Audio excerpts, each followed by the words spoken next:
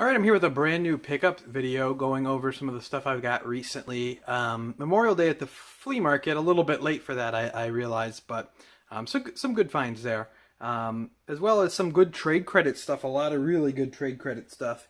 And a Dreamcast game I snapped up. Usually I don't get stuff on eBay, but snapped it up on eBay just because. So let's jump into that now with the flea market finds. Memorial Day weekend at the flea market. Not as good as the Saturday that you would have seen in the last pickup video. Probably my biggest day of all time at the flea market, but still a solid day. Definitely better than pretty much most days I was having in the past. I might be speaking too soon, but the flea market might actually be kind of good this year.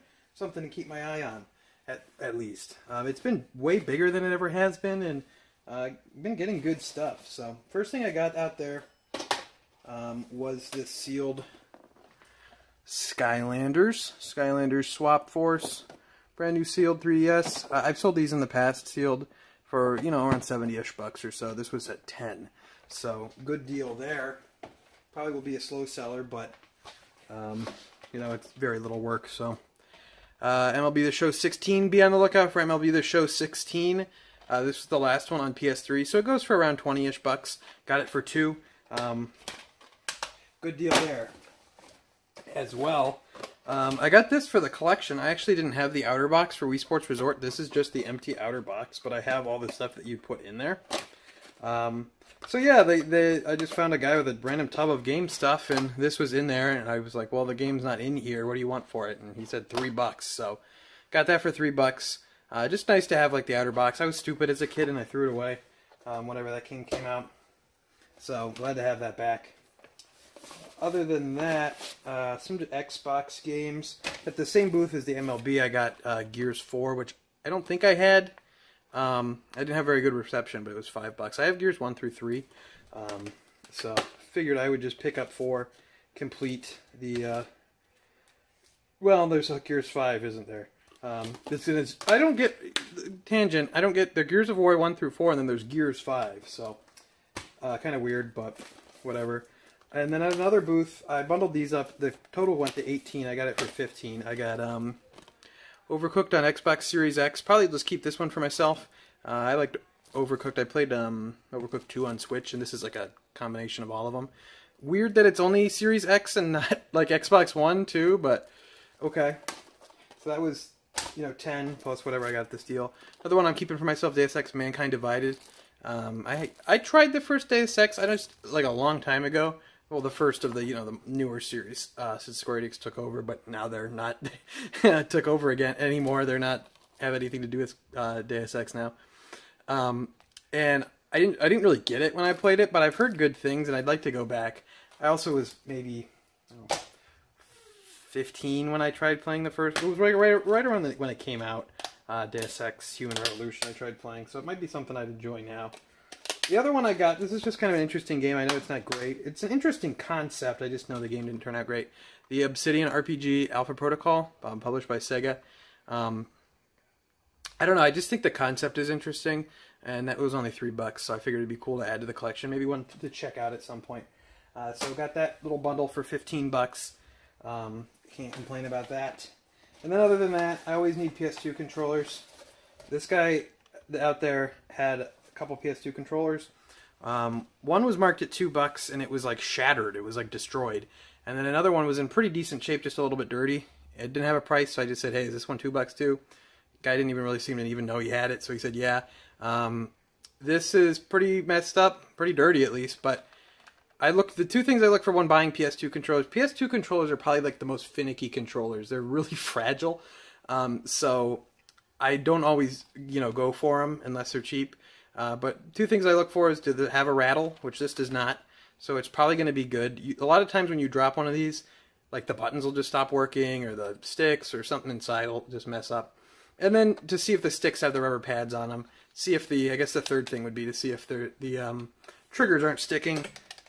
So yeah, not bad for $2. I have been needing some. I'm starting to run low on good PS2 controllers, so good to get that there.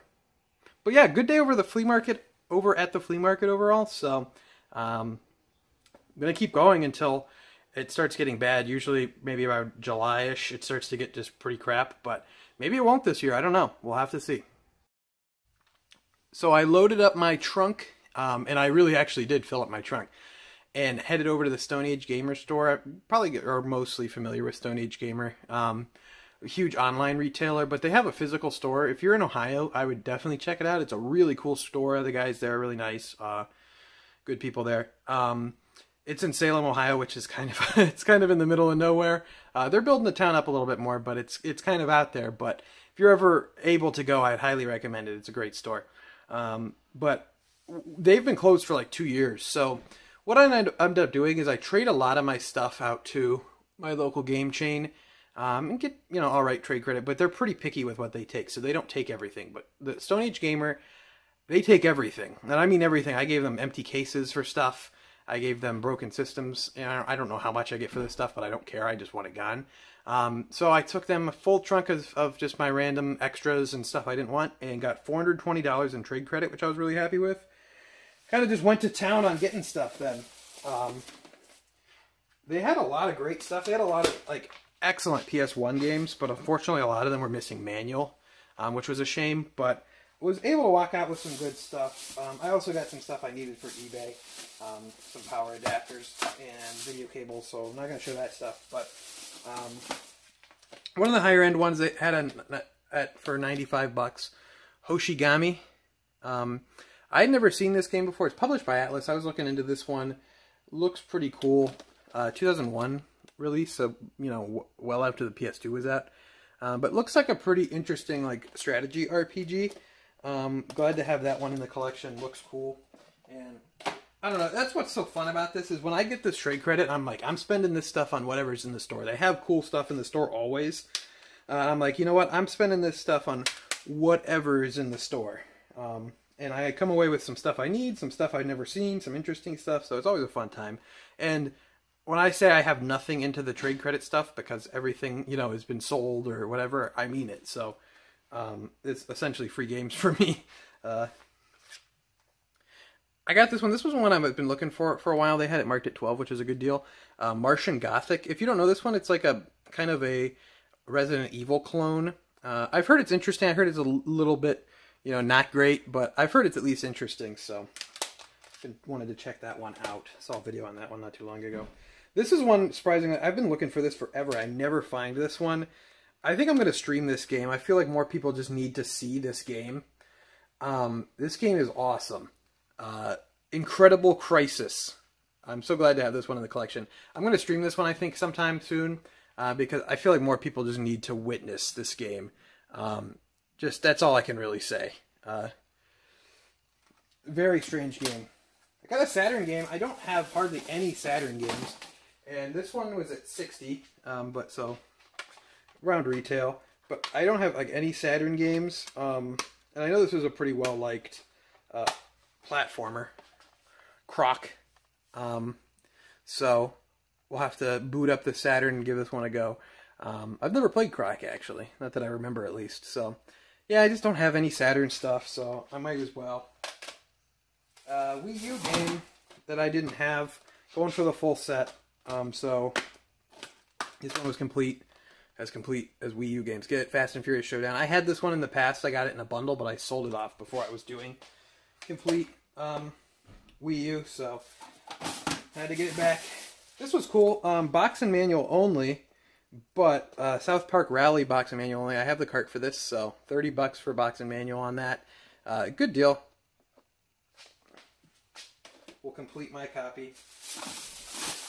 Another one, I bought the game because I have the box and manual for it. Now I can complete it. Wizardry for NES. So, it has some stickers on it I'll have to get off, but that was at 16. And then a couple N64 games I didn't have. I think I'm now less than 20 games away from the entire set, so that's really exciting. Just some weird ones that's like, why don't I have this already? Iggy, I don't know why I can't say it. Iggy's Wrecking Balls. Yes.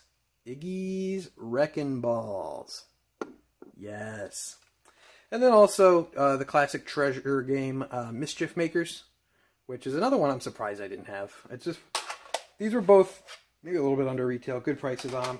So, cool.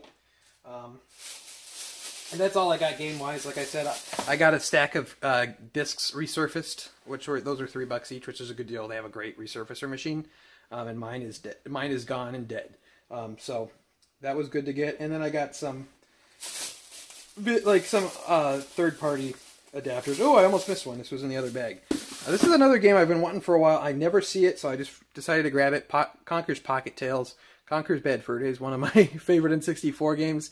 This was still when Conker was E-rated, but I've never played this one. I've never seen gameplay of this one, so I'm interested to check this one out. Almost forgot that because it was in the other bag. But yeah, I got some aftermarket GameCube power adapters for some systems I got that I could sell on eBay. So all in all, good trip out to Stone Age Gamer. They were closed for like 2 years for COVID and just focusing on online stuff, but the storefront's now back open. Hours are Thursday, Friday, Saturday, 1 to 5. Definitely check the store out if you can. It's great. But that is all for that trip. Anyways, continuing on the trade credit stuff, I got this Tom and Jerry on N64 complete in box.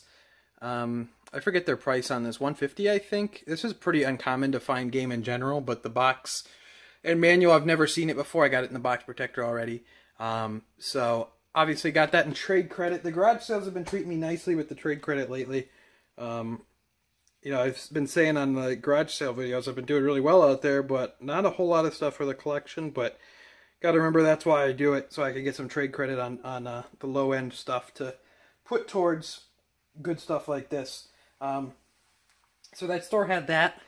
That was, if anyone saw the most recent garage sale videos, that was where I was waiting at that store to get this next thing. They had this game as well, but I didn't have enough credit, but I did have a bin of stuff that I could take in.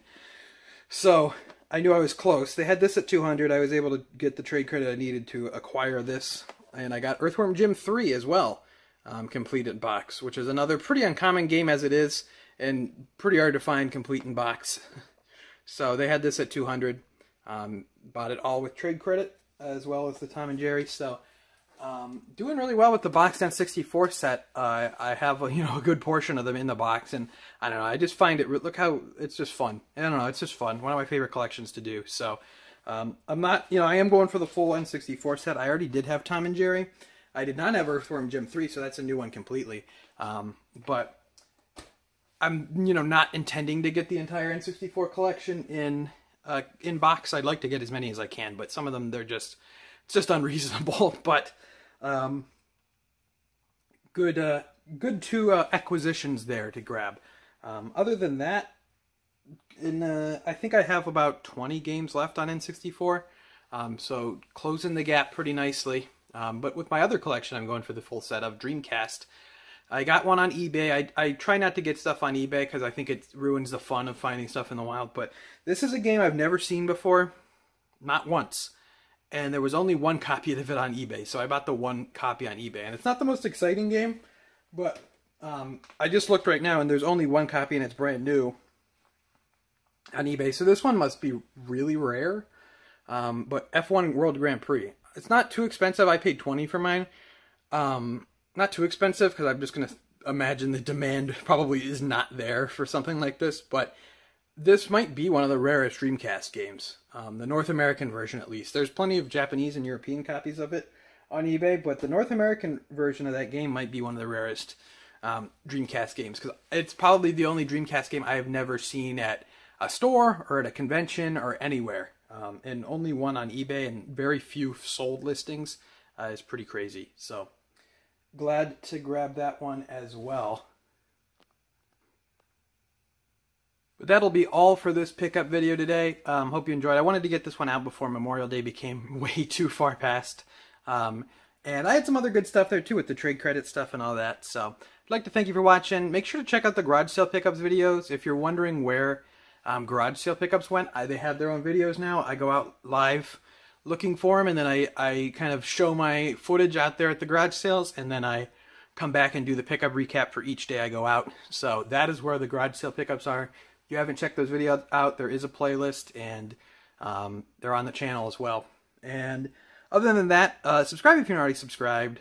Follow me on Twitter at ObjoGaming. Comment down below with what you've been picking up lately. And until next time, I would like to thank you for watching.